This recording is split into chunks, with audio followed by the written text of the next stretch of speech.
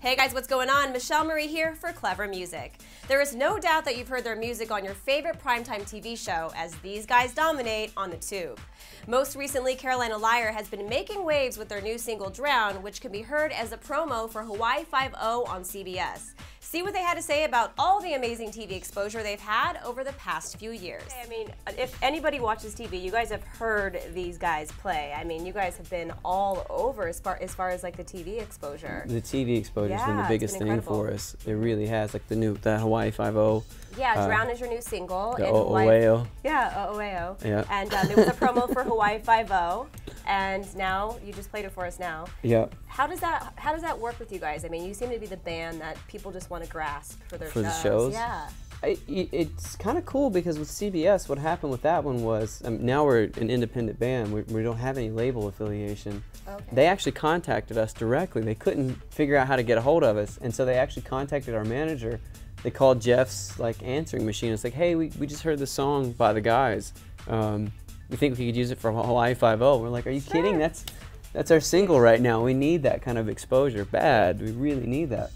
And we just, of course, we first just let it go and let them use it the way they wanted to. And then they gave us a chance. They're like, hey, since this is a new album for you guys, why don't we try and incorporate some of the album artwork into the promos? Wow. And so they did. And they just put that in, and that's really helped us kind of get this, the fact that the album is back out again. So that's been a really good one. And that thing with TV is crazy. I think what happens is these songs are kind of they're written so visually, lyrically, they're such visual songs that they translate really well for scenes and things like that. For somehow there's some emotional content that, can just kind of attract itself to moving picture really well. Yeah. Or maybe it's generic, I don't know, but we're happy. We take any sort of work we can find. Yeah, so. I mean, Show Me What I'm Looking For. I think everyone's cried to that song. Really? I think so. It's just pretty emotional. Yeah. We've been having all these kind of crazy debates over that song where it was at one point people thought it was a really religious song or kind of a spiritual song in that nature, and it's crazy because that's never what we intended it to be. But it's one of those things too when you realize once you've written a song, it's really not yours anymore. Right.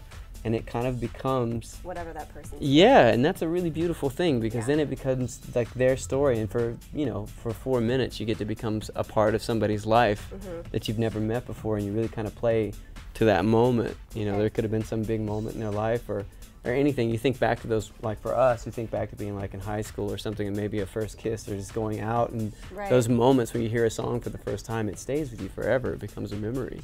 So that's a real gift, like those songs playing that kind of thing in someone's life. What TV show do you want to hear them on next?